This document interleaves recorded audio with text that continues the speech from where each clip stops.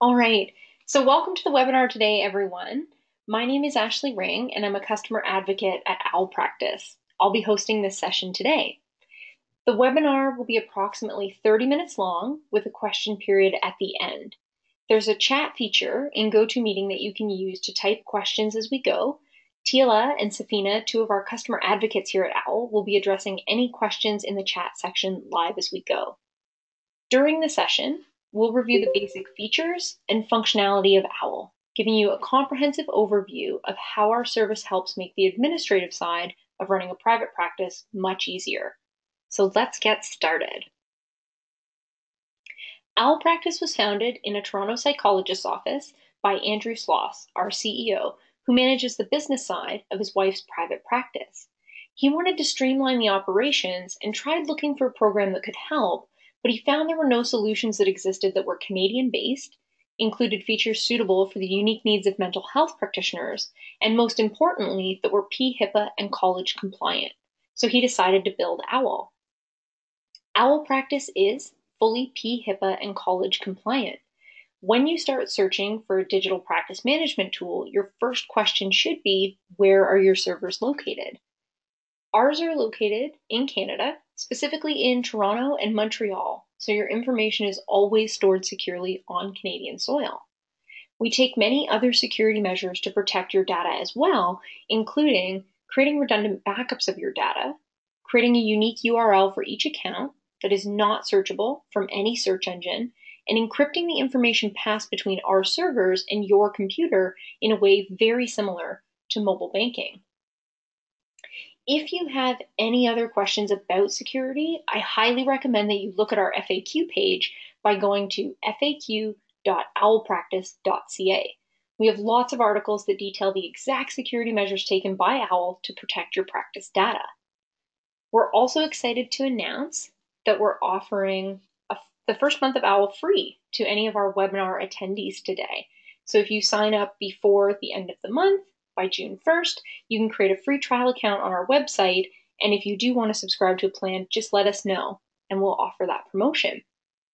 You can sign up for a free trial account by going to owlpractice.ca. You can also contact our customer advocacy team for more information by sending an email to support@owlpractice.ca. So now that you know our history and security, let's talk about what OWL Practice does that can help you manage your practice and how to use it. OWL is a web-based practice management tool.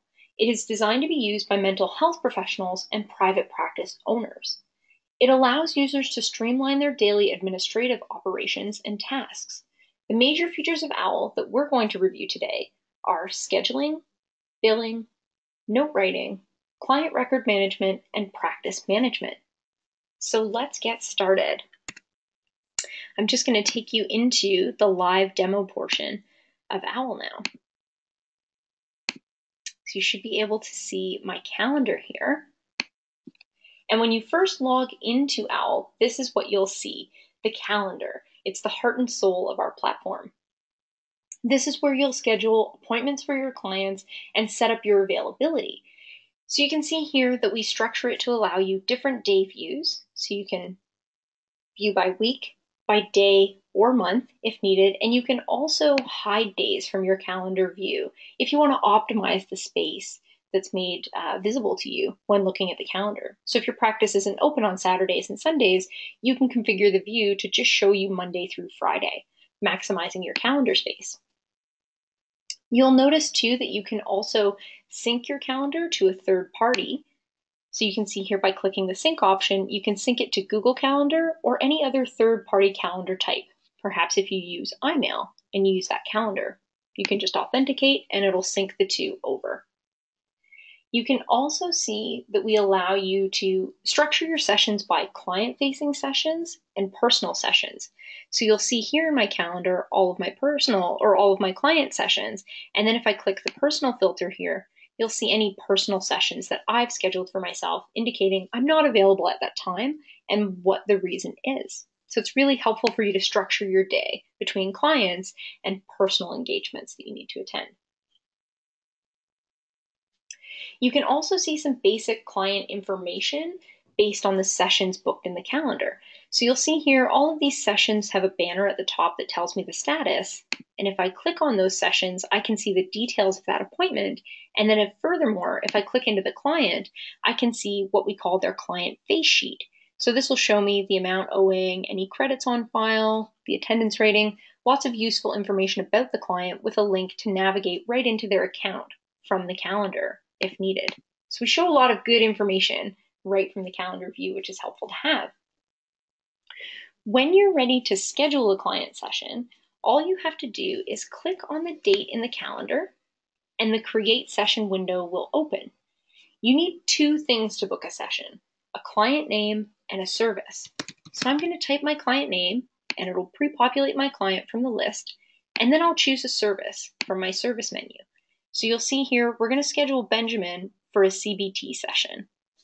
That session is pre-populated with a duration and the amount based on the setup of that service. But if I need to change those details at the time of booking, for instance, if we were to add more time to that session, you'll see that OWL has a sliding fee scale that lets you change the duration of a session and directly change the price in relation to the time added. So it's really easy to adjust your sessions as needed based on each client appointment. We can also create recurring series of sessions, so weekly, bi-weekly, if it's a regular standing appointment that the client will come in for, and we can add any comments to the session too that we may need to know internally from a high level. But again, really all you need is the client name and a service selected from those menus, and then you can click the Create Session button to save the session. And you'll see that session is put in the calendar and it doesn't yet have an attendance banner along the top, because the next step would be to mark the attendance for the session. So OWL gives you several attendance options, and you can see them when you click on the session, listed here, what each of those items are. So you can see the attendance options here. You'll mark the attendance either at the beginning or at the end of the session, depending on when you manage your billing. So to mark the attendance, all you have to do is click on that session, and then from the attendance options, choose the one that applies. So we've marked that session for Benjamin attended. And it's very quick and easy to do that. So marking attendance actually segues into our billing process in OWL. So when you bill clients, OWL allows you to create an invoice and a receipt for each session. The invoice is that itemized record of the session details, and the receipt is your proof of payment. So that billing workflow is a two-step process: creating the invoice to show that the client owes you money, and then creating a receipt to show that the client has paid you for the session. So when we marked the attendance, we actually completed that first step of creating the invoice, because by default, all of your clients are set up on auto invoice payment terms. What that means is that we generate that invoice for you, so you don't have to spend the time creating it. If you do have clients that you need to bill manually though, because you bill them on a quarterly or a monthly basis, you can set them up on bill manually payment terms and create their invoices for a number of sessions as needed. But by default, they're on auto invoice, which is quick, easy invoicing. So I can click on that session and hover over payment actions here to view that invoice that we created when we marked attendance. And you'll see this is what the invoice will look like. You'll notice that it has the client information about that session, as well as your header information and a logo. So it's a really sleek looking document. It also includes your therapist's signature with your credentials if needed. So it's a very sleek looking document that neatly displays what the session is for and the amount charged. When we create the invoice automatically, it's important to know that we don't automatically send them to your clients. You still have the option to send the invoices whenever and however you'd like. We give you 3 options for sending them to your clients. So you can print a paper version of the invoice if you'd like. You can generate a PDF copy and email separately, or you can email from directly within OWL. So if the client has an email on file, you can select their email and then choose that option and send the email automatically. So it's really streamlined in terms of that billing process. So when we're ready to record payment for the session, we'll follow similar steps. We'll actually just click on the session, and then under payment actions, we can record payment. That'll open the record payment window, which will pre-populate the amount owed and allow me to select a payment method. I can also input a confirmation number or an additional message if there's supporting information that I want to relate to this payment. But again, all you need to do is set the amount and the payment method type, and then you can click record payment. That'll generate your receipt automatically. And the receipt looks a lot like the invoice, but it'll show you what the payment was for that day and the method, and it'll update your balance owing for the client. And you'll see you have the same options for sending that receipt to the client as you do with the invoice, printing, PDFing, or emailing a version of it. And you'll see that's it. Those are the basics of invoicing and receipting your clients within OWL. So you can schedule an appointment, mark the attendance, view that invoice and send it, and then you can record a payment to generate the receipt. I'm going to take you into the client account now while we're talking about finances to show you a couple of other financial things we allow you to do within OWL. So if I go into the client record and I go to the finances section, you'll see here we do keep a comprehensive history of all of the receipts and all of the invoices for your client. So you always have a full history of their financial standing with the practice. If you have a charge you'd like to put on the account that doesn't relate to a calendar session, you can use non-session charges to do that. So this tab here, I can just click non-session charge and then the plus icon, and I can type up any kind of charge I'd like. So it's really helpful for report charges, any administrative fees. Perhaps you have supplementary materials that you sell that coincide with your services, like workbooks or informational resources. You could bring those up as a separate charge. So I'm going to say here today that we have a paperwork fee that we're charging because my client has requested some printouts, and that fee is $3. So I can just create that charge, and then it generates a balance owing on the account. So that's my charge not related to a calendar session. So you can ring those up anytime you need to. We also give you the ability to pull an account summary for your client. So you'll see over in the sidebar here, the account summary is a record of all the sessions and non-session charges within a period of time defined by you. So I can choose the date range that I want to start with for my summary and the end period as well, and then generate a version of that summary. And so you'll see here itemized all of those sessions and non-session charges. And if I keep scrolling, you'll see this is a large one. You'll see the ultimate balance owing for that account at the end of it. So this is really great when your clients request a statement of their account. You can choose the date range and pull that statement to show them where their standing is. And you have the same options for sending this document as well, printing, PDFing, and emailing. We make it very easy to do all of that in OWL. So now that the session has been attended and billed, the last thing you'll want to do is write up any of your session notes. So there are a couple of ways that you can write session notes in OWL. You can write them from the calendar by clicking on that session we booked directly. You can write them from within the client's account, or you can write them from our workflow section. Regardless of where you write them, the notes editor and functionality is the same in each area. So I'm going to navigate here to the Session and Notes tab, and you'll see an itemized list of all of the sessions this client has attended and whether or not a note has been created, or if there's a signed note existing. And I can create that note anytime I want to. Let me just show you here from the calendar. If I click on this session here, I also have the Create Note option. So as I mentioned, I can click that option to write my note in direct relation to that session. So what we're going to do is start writing a note, and we'll use the notes editor with all of its rich text formatting options to write that note. I can start typing the contents of my note. I can also use a template. So we allow you to create templates. So you can see here, I can choose my session note template, and I can add that to the end of a note I've started writing, or I can add it to the beginning.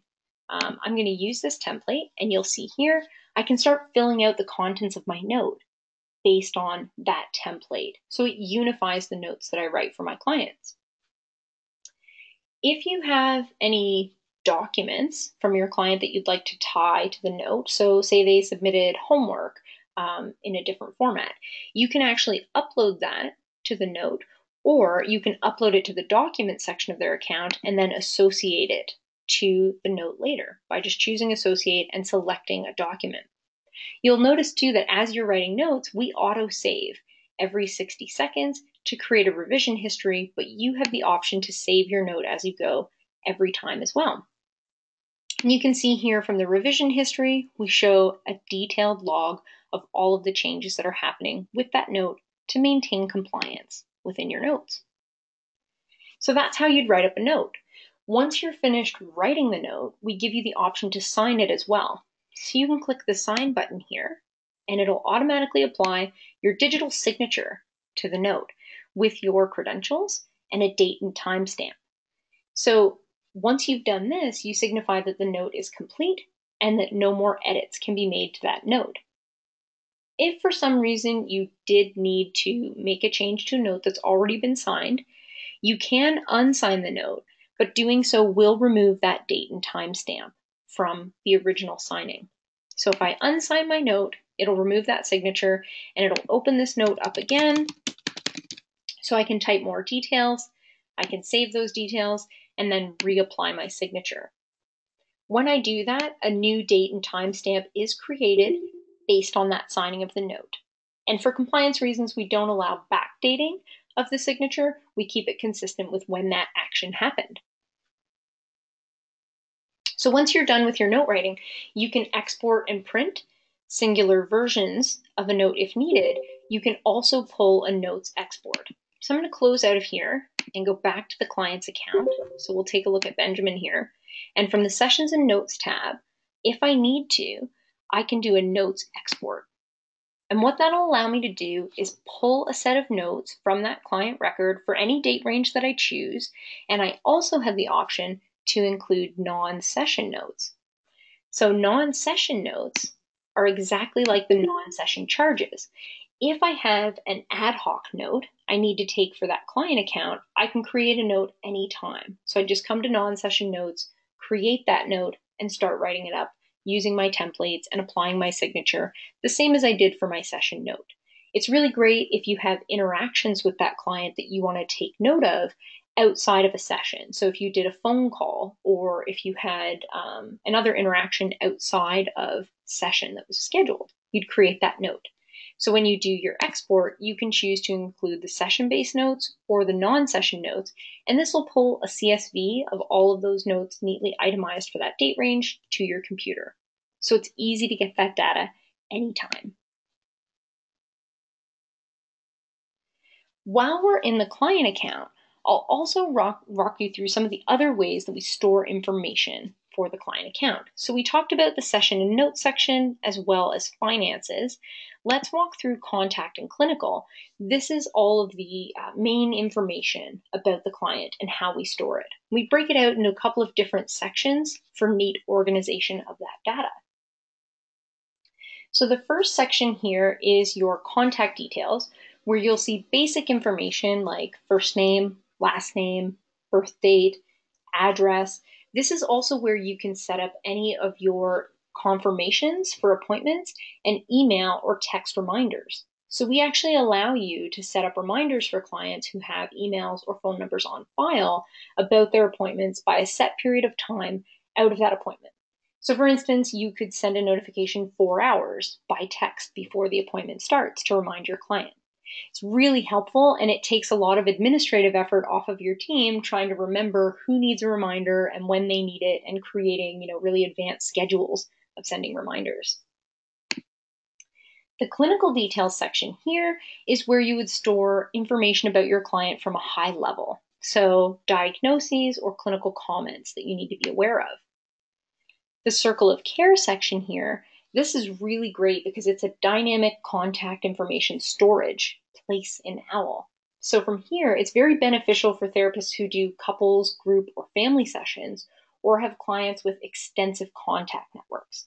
Within the circle of care, you can organize all of your contacts and their information, and you can show contacts who you need to know in relation to that client account versus other clients who are linked to this client who you also see for treatment. So I can click into their record if needed.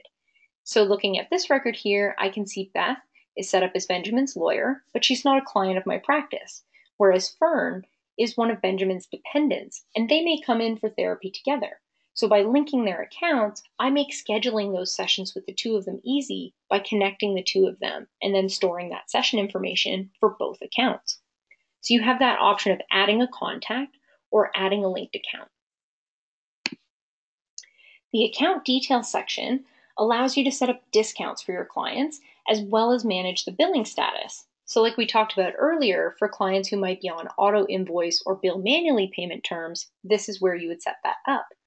Service discounts allow you to set a rate specific to that client that might differ from your standard service offering in terms of price. So it's really helpful. You can create that distinction for people who need it, depending on their circumstances. I'll point out that we also have a logs feature in the client account that's really helpful. We keep track of all of the communications sent from within OWL to your client and allow you to see the status of those items. So I can see when a form was sent to my client or a receipt or an appointment confirmation. I can hover over that message to see the content of the message as well. So it's really helpful to reference this section if your client ever says, I didn't receive that notification. You can come here and check to find out. Last but not least, in the client account, we also give you the option to do client-based to-dos. So you'll notice in the top corner here, this green one icon, I can click on this to create a to-do list of items that I need to remind myself of within relation to this client. So if I wanted to log that I need to give them a phone call, or if I need to write up a report, I can assign myself a to-do based on a date, and maybe this one is due next week, and I can just keep an ongoing list of reminders within that client. It's sort of our virtual way of keeping a sticky note of all those things you want to do within the client file. And you can just check those items off the list as you go. So the final two sections of OWL that we're going to discuss today are tools focused on helping you with the practice management aspect of your clinic. The workflow section here, you'll notice this is one of our most beloved features because it's a series of continually updating lists of all the open administrative tasks and actions that need your attention. The workflow ensures that none of that administrative work goes missing or gets forgotten. So we're talking about creating invoices, marking attendance on sessions, and writing your notes. All of those actions that I showed you that need your attention are stored here so you can work through them in workflow. So you can see all the sessions I need to mark my attendance or invoices I need to create. And I can action these items right from within the workflow section. So it's really, really helpful. And we recommend that when you start using OWL, you check in the workflow section daily to follow through on all of the tasks that need to be completed. And you can just work through the lists there. We also compile, like I mentioned, those client to-dos. So you can see those to-dos across all of your clients. So you don't have to jump from client file to client file. You can use this section to get a lot of work done. And it's really helpful to have. The next section I'll show you here, and last, is the dashboard. So this area is where you'll find all of the statistics and practice data for your account.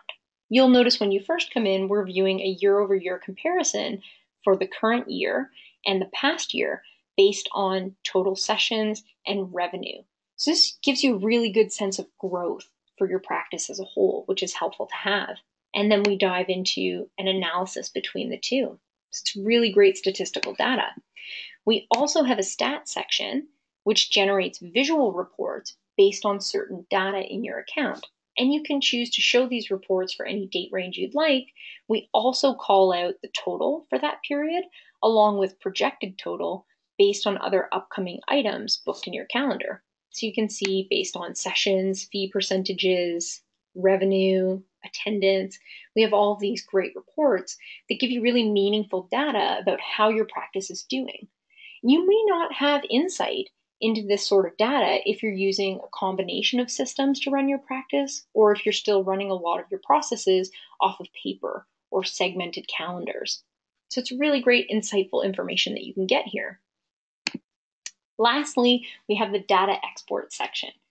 So this feature has a whole bunch of reports based on all of the data stored in OWL, and you can pull them anytime. Again, based on any date range of your choosing. So you'll see here we have sessions, payments, accounting exports, all kinds of information that you can pull anytime, and you can use our helpful filters at the top of the page to choose your date range. So by clicking last month, I've preset all of the filters to that day, and then I can just pull my reports. When I pull a copy of that report, it'll be exported as a CSV file type, which you can open with Excel, Numbers, or any other data programs you like to use. So it's really easy to get all of that data that's stored in OWL. It's right at your fingertips. All right, so that takes us through our review of OWL practice for today. Thanks everyone for taking the time to join me in that tour. As I mentioned earlier, we'll follow up this webinar by sending you a few helpful resources for your further consideration. So we'll send each of you a recorded tour video walking you through everything we discussed today. And we'll send you a link to our resource center, which has a lot of great getting started guides and answers to any questions you may have. As I mentioned, you can experience everything we've shown you today firsthand in your very own OWL account by signing up for a free trial. It's really easy to sign up. Just go to owlpractice.ca and click the free trial button to create your own account. If you are ready to get started with OWL Practice now, you can send an email to support@owlpractice.ca anytime, and our customer advocate team will be ready to get started with you. Before we wrap up, though, I mentioned we will have a question period to address any remaining questions from the session that we had today. So I'm just going to take a look at the chat session that our advocates, Teela and Safina, have been moderating and see what kind of questions we have. So it looks like Philip asked a question about exporting a file format usable for QuickBooks. And Safina answered that. The exports do go into a CSV format, which is compatible with QuickBooks. So that's great.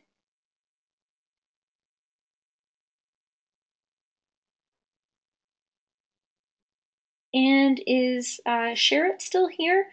You wanted to be made the presenter of the session. I'm not sure if you had issues viewing the session today, but if you did, we can send you that recorded version of the webinar so that you can see everything that we did. I'm just going to check the list to see if you're still here with us. Sherritt, any other questions about what you experienced today? Please feel free to type them right into the chat section.